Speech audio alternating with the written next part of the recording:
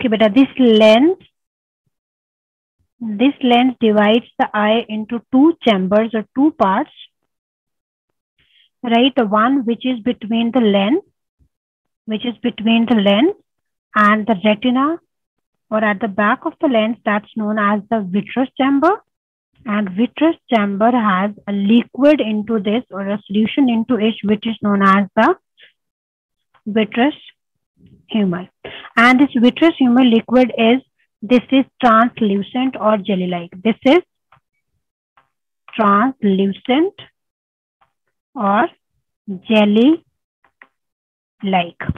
And this front part, which is between the cornea and the lens, this is known as the anterior chamber.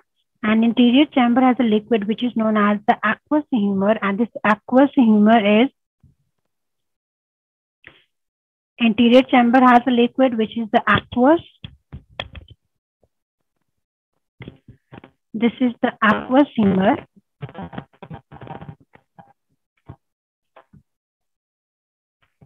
And this aqueous humor is transparent or watery.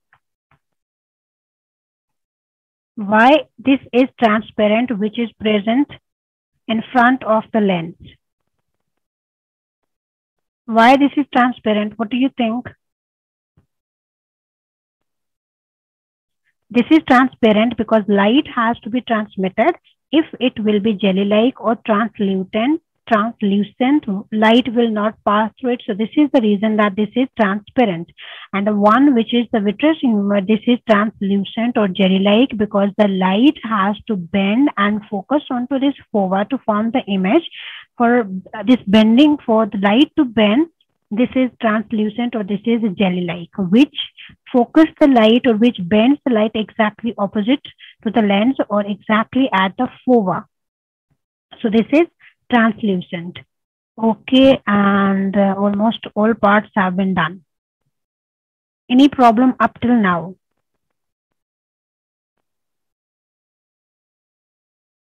Girls, hurry up, beta, please give me response. आपने भी पढ़ाई repeat कर दिया, मेरा network problem आ रहा था. Okay.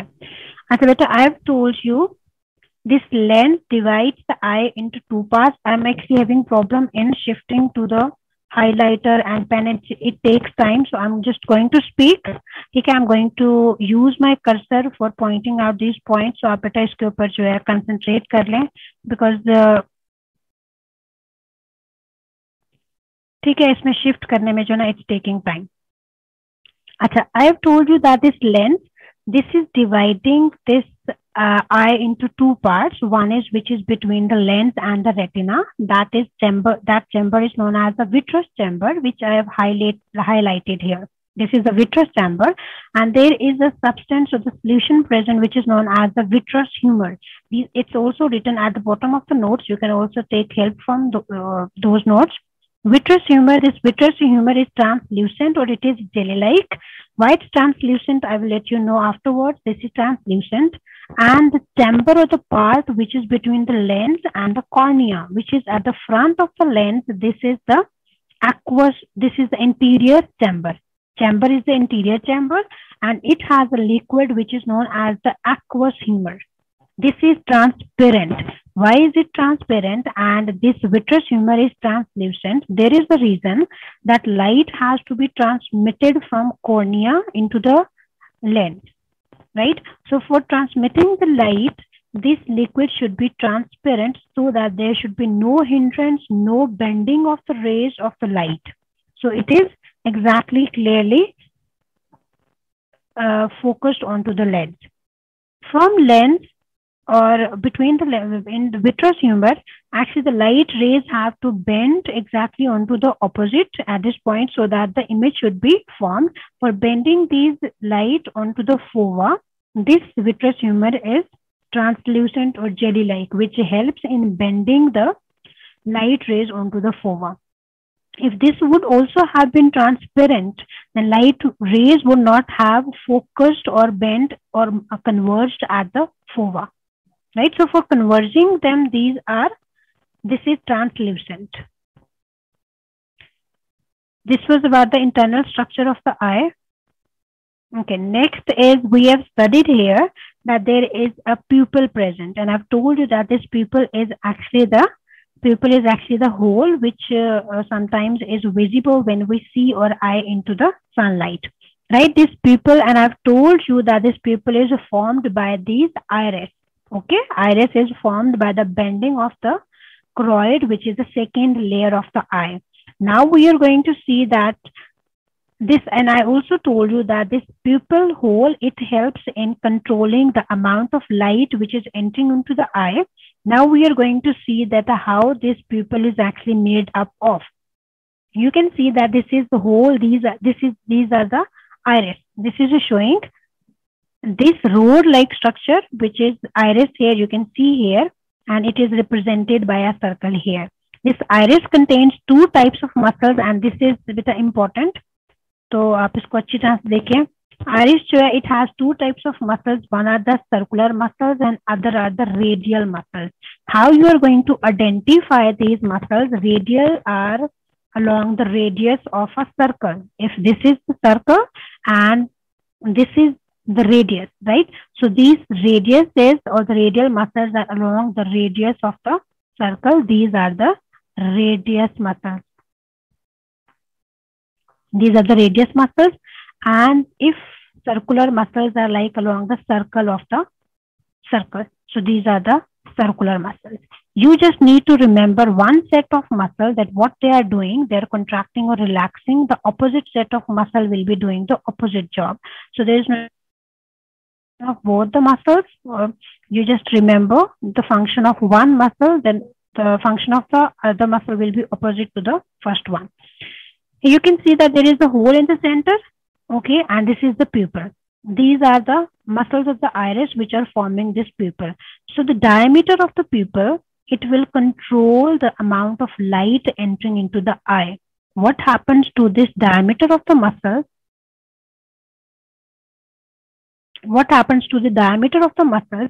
In bright light, this constricts. This diameter constricts so that less amount of light should enter into the eye, and in dim light, this diameter of the eye dilates so that more light should enter into the eye, which is required for the formation of the image. Okay, this diameter of the pupil is controlled by these two sets of muscles, which are circular muscles and radial muscles. Okay, these are along the radius. Now, just see here, when the radial muscles are going to contract, always remember when a muscle contracts, it becomes shorter in length. So when these radial muscles are going to contract, they will become shorter in length and the diameter of the pupil will increase. Here you can see this diameter is increasing because these radial muscles have contracted and they have become shorter in length. When the radial muscles will be contracting, diameter will increase and more diameter is required in dim light or dark. Okay. You have to remember one set of muscles. When the radial muscles are contracting, the circular muscles are relaxing. Here you can see. There's no need to remember what circular muscles are doing. Just remember this, the radial muscles are contracting or relaxing. If you want to remember or learn the diameter, dilation or constriction of the pupil, then just learn it by the radial muscles. It will be easy. Okay. If the radial muscles are going to contract, the diameter will increase. Pupil will increase in its diameter. Okay. When the pupil will increase, more light will enter into this. When the radial muscles are contracting, the circular muscles are relaxing. Opposite will happen in the bright light or during day. When the radial muscles are relaxing, right, you can here see the radial muscles have increased in their length and the pupil size, so the diameter has decreased. अब देखें ये छोटा हो गया. At the same time, the circular muscles are contracting. तो इससे हमारे pupil का जो diameter है, that is reduced.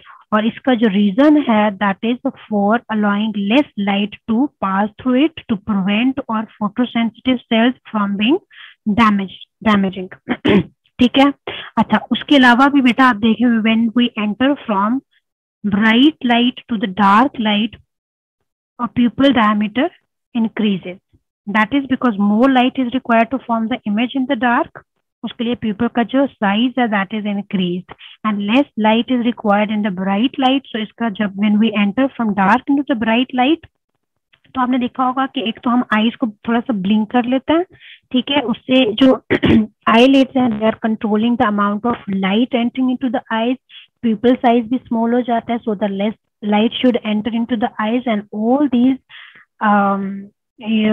दीज अब कह सकते हो कि ये जो हमारे पास पूरी बॉडी में चेंजेस हो रही हैं these are for controlling the amount of light entering into the eyes. ठीक है, ये बेटा क्लियर हो गया, दिस इज इम्पोर्टेंट, ये आता है आपको।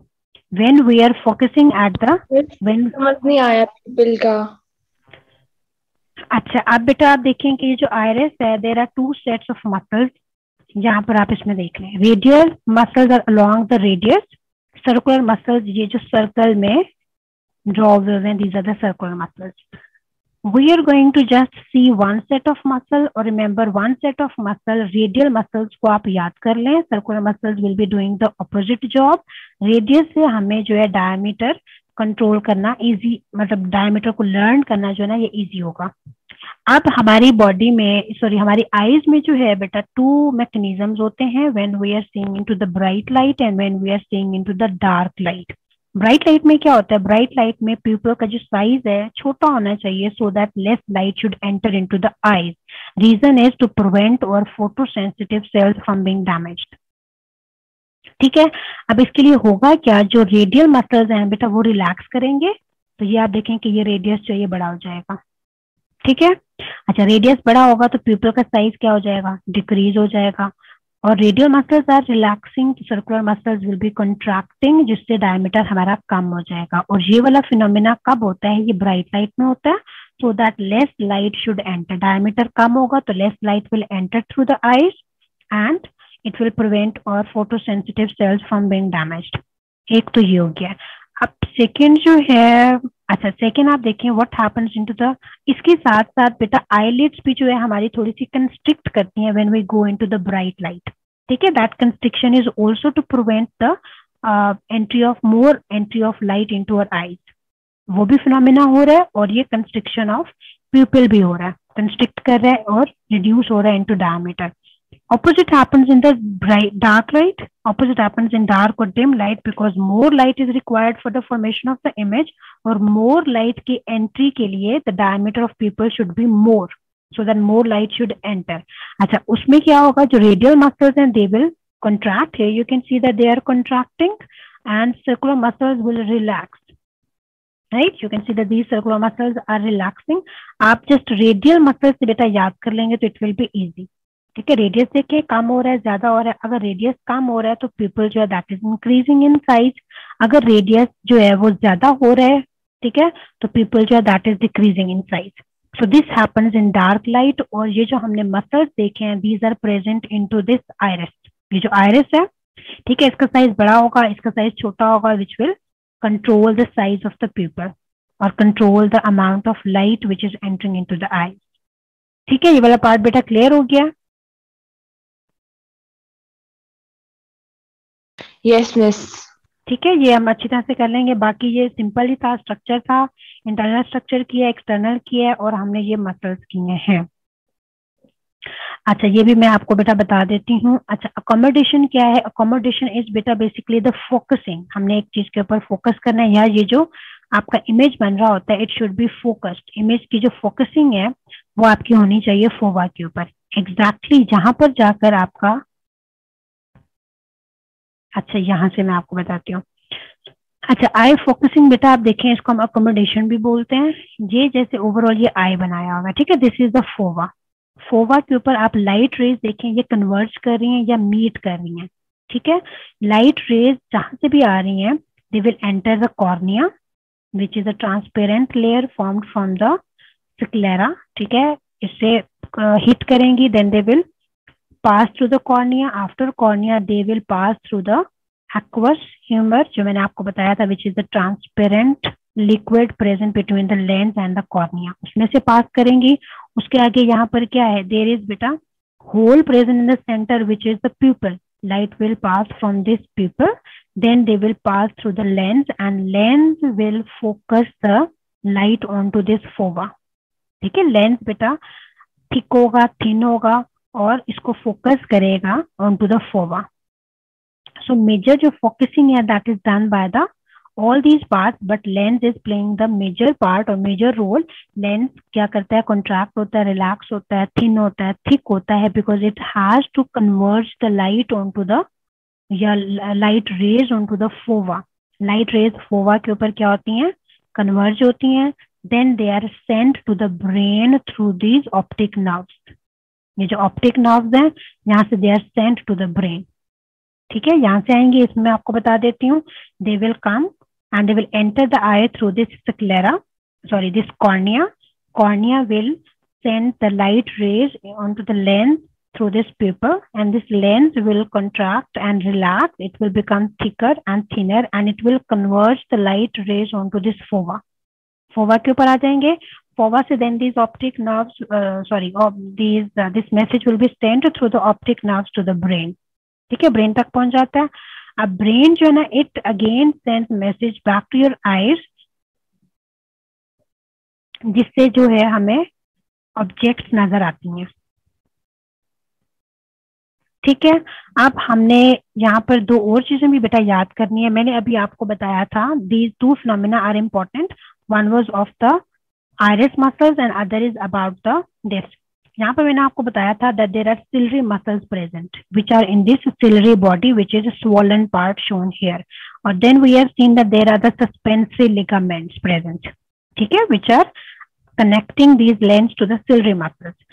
अब these ciliary muscles and suspensory ligaments control the diameter of the lens. ठीक है, अब diameter of lens we are going to see when we are seeing the near objects, what happens, when we are seeing the far objects, what happens. This is also important, ये भी हमने याद करना है।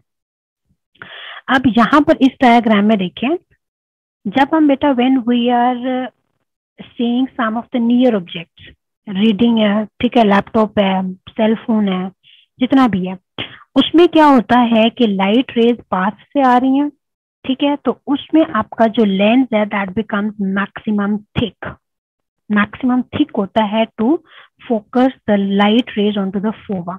जितनी क्लोजेस्ट हमारे पास चीज होगी उतना ही मैक्सिमम थिकर या वाइडर ये लेंस होगा। अच्छा, जितना हम दूर चीजें देखेंगे, फार ऑब्जेक्ट्स होंगी, उतना ही हमारा लेंस थिन होता जाएगा। ठीक है, फर्दर मोस्ट ऑब्जेक्ट्स होंगी तो it will be the thinnest, और जितनी क्लोजेस्ट ऑब्जेक्ट्स को हम देख रहे होंगे it will be the thicker और द वाइडेस्ट। ये दो फिनोमेना आपने याद रखना है। थिन होता है when we are looking at the far objects, और थिक होता है when we are looking at the near objects. ठीक है, अब ये थिन और थिक कैसे होता है, दिस इज इम्पोर्टेंट। अच्छा, ये आप देखें कि बेटा ये लेंस है, ठीक है, it is connected to the suspensory ligaments. आप ये सस्पेंसरी लिगामेंट्स जो है आप अगर कॉन्ट्रैक्ट करते हैं, ठीक है, तो हमारे these are attach to the ciliary body relax करेगा। ये आपने देखना है, ये भी ऑपोजिट काम हो रहे होते हैं सिलरी मसल्स के और सस्पेंसरी लिगामेंट्स के। It's easy to learn from this table. Ciliary muscles हैं और सस्पेंसरी लिगामेंट्स हैं और लेंस है। लेंस मैंने आपको बताया है कि जब आप नियर ऑब्जेक्ट्स को देखते हैं तो ये वाइड होता है, जब हम फार ऑब्जेक्ट्स को देखते हैं तो इट बिकम्स द नैरो। अब ये नैरो और वाइड होता किस तरह है, that is because of the ciliary muscles and the suspensory ligaments. जब आप नियर ऑब्जेक्ट्स देख रहे हैं तो सिलरी मसल्स जो है ये बेटा कॉन्ट्रैक्ट करेंगे, और सस्पेंसरी लिगामेंट्स जो है ये क्या होते हैं, ये स्लैकन होते हैं या ये लूज होते हैं, रिलैक्स होते हैं। ठीक है, ये कॉन्ट्रैक्ट करते हैं और ये हमारे पास रिलैक्स होते हैं, तो ये जो है आपका वाइड होता है। यहाँ पर आप देखें कि अगर यहाँ से आप इस चीज को लूज कर दें, ढीला कर दें, तो आपका ये लेंस क्या हो जाता है, इट बिकम्स वाइडर। अगर आप सस्पेंसरी लिगामेंट्स को स्ट्रेच कर दें, कॉन्ट्रैक्ट कर दें, तो आपका लेंस जो है it will become the thinner. ठीक है, तो जब आप when you are looking at the far objects, उसमें क्या होता है, जो सस्पेंसरी आपके मसल्स हैं वो रिलैक्स होते हैं, और जो सिलरी मसल्स हैं वो रिलैक्स होते हैं, सस्पेंसरी लिगामेंट्स जो हैं वो टाइट होते हैं। आप इसमें से बेशक एक याद कर लें, suspensory ligaments would be easy, आप एक याद कर लें। व्हाट हैपेंस, जो सेकंड होता है that is doing the opposite job है। लेंस बिकम वाइडर जब आपके सस्पेंसरी लिगामेंट्स लूज होते हैं, या यहाँ पर मैं आपको दोबारा ड्रॉ करके दिखाती हूँ। आप देखें कि दिस इज द लेंस, ठीक है, इसके जो सस्पेंसरी लिगामेंट्स हैं आप इनको लूज कर दें, लूज कर देंगे तो लेंस विल बिकम वाइडर। ठीक है, अगर हम इनको स्ट्रेच कर देते हैं, इनको यहाँ से आप स्ट्रेच करते हो तो लेंस जो इट विल बिकम थिनर। ठीक है, तो दिस इज ऑल्सो इम्पोर्टेंट, आपने ये टेबल भी याद करना है। Roads and cons we have done, people we have done. ठीक है, और how much time is left? 10 minutes. Yes miss, miss अब बस हो गई है। चैप्टर भी बस हो गया, कंप्लीट हो गया चैप्टर। अकोमोडेशन मैंने आपको बताया। अच्छा, इमेज बेटा मैं आपको बता देती हूँ, जो हमारे ऑप्टिक नर्व्स के थ्रू आप जो भी चीज देख रहे होते हैं उसका ऑपोजिट इमेज बनता है। ठीक है, इन्वर्टेड होता है, ऑपोजिट होता है और रियर होता है, मतलब ऑपोजिट मतलब। ठीक है, इन्वर्टेड कोई इमेज यहाँ पे मैंने बनाया नहीं हुआ। जो भी आपको चीज नजर आ रही होती है उसका जो इमेज बन रहा होता है दैट इज अपसाइड डाउन। ठीक है, रिवर्स इमेज बनता है, और ठीक है, अपसाइड डाउन और रिवर्स होता है। Then that is send to our brain, और फिर ब्रेन उसको आइडेंटिफाई करता है। ठीक है, स्ट्रेट क्लियर और जिस तरह वो चीज होती है ब्रेन उसको वैसे आइडेंटिफाई करता है या वैसे इमेज उसका बनाता है। जो मैसेज हमारे ब्रेन में सेंड हो रहा होता है दैट इज अपसाइड डाउन या स्मॉलर होता है देन द ओरिजिनल साइज, और रियर इमेज बनता है। बस एक चीज हम कर लेते हैं इससे रिलेटेड बेटा, दो जो है, एक नियर साइटनेस है विच इज द मायोपिया, और एक आपका हाइपर मेट्रोपिया है, या इसको हम हाइपरोपिया भी बोलते हैं, फार साइटनेस भी बोलते हैं। यहीं से ही क्लियर हो जाएगा। इसमें क्या होता है, जो अच्छा, इसमें जो है बेटा लेंस ओवरऑल जो बॉल होता है, आई बॉल हो गया, लेंस हो गया, इसका साइज जो है वो इंक्रीज हो जाता है। आई बॉल का साइज आप देखें बड़ा हो जाता है। अगर ये साइज बड़ा हो जाता है तो image is not focused on to the retina. ठीक है, आप देखें कि इमेज आगे बन रहा है। तो इन लोगों में क्या होती है, they have the difficulty in seeing the far objects. इस एज में हम सबको, जितनों को भी ग्लासेस लगी हुई हैं, we have this problem which is the near sightedness और which is also known as the myopia. इसमें होता क्या है, जो आई बॉल है that increases in size because of which the image is not focused onto the fova, it is formed in front of the retina, right? And this is rectified or cured by using the this concave lens. concave lens क्या करता है, मैं आपको यहाँ पे बता देती हूँ। ये कनकेव लेंस जो होता है बेटा, ये डाइवर्जेंट लेंस होता है। आप देखें कि ये इमेज जो है ये बन रहा है आगे। ठीक है, जहाँ पे बन रहा है बिफोर रेटिना बन रहा है। हमने इस इमेज को बनाना है यहाँ पर, यहाँ पे बनाना है। इसके लिए दिस इज द कन्वर्जेंट। अब हमारी लाइट रेज जैसे यहाँ पर जा रही थी पहले, तो अब ये क्या करता है, this is the convergent, light rays को ये कन्वर्ज कर देगा, सॉरी डाइवर्ज कर देगा। This is the divergent, scatter कर देगा लाइट रेज को। Then these light rays will focus on to the Pova and images formed on to the Pova. ठीक है, इसमें जो हमने ग्लासेस लगाई होती हैं इस एज में, they have this concave lens. ठीक है, कनकेव लेंस होता है जो हमारी ग्लासेस का जो वो होता है, ग्लास होता है, इट इज द कनकेव, जो according to your I site होता है। इसकी थिकनेस जो है according to your I site 2 है, 3 है, 1 है नेगेटिव। वो क्या करता है, हमारी लाइट रेज को पहले डाइवर्ज करता है, then they meet at the Pova. Opposite happens in the hyperopia or farsightedness. In this, the people suffering from this disease are not able to see the near objects, और image जो बनता है that is behind. अब आप देखें कि आगे बन रहा है। ठीक है, बिहाइंड जो है वो रेटिना बन रहा है। This is rectified by using the convex lens. Convex, ठीक है, जैसे ये बेटा लेंस है, ठीक है, ये हमारा ओरिजिनल लेंस है, तो image is actually being formed here, और हमने क्या करना है, यहाँ पे बनाना है। तो इसके लिए हमने लाइट रेज यहाँ से पास करनी है, और ये जो है ये ऑलरेडी कन्वर्जिंग लेंस है, तो ये थोड़ा सा बेंड करता है लाइट रेज को। ठीक है, और फिर ये बेंड होके जो है एग्जैक्टली फोकस होती है ऑन टू द फोवा। और ये बेंडिंग कितनी होगी, it depends on the I site, and this thickness of the lens is also according to your I site. तो आई साइट के अकॉर्डिंगली, थिकनेस के अकॉर्डिंग ये उतनी बेंड करता है जितनी रिक्वायर्ड होती है। अच्छा, इमेज बेटा आप यहाँ पर देख रहे हैं, जैसे मैंने अभी आपको बताया है, जो इमेज फॉर्म्ड होता है दैट इज अपसाइड डाउन, ये देखें। ठीक है, अपसाइड डाउन होता है और स्मॉलर इन साइज होता है देन द ओरिजिनल साइज। और फिर हमारा ब्रेन उसको प्रिडिक्ट करता है that this is not like this, this is like this. ठीक है, और साइज भी हमें फिर ब्रेन से जो मैसेज आता है that tells us the exact size of the object.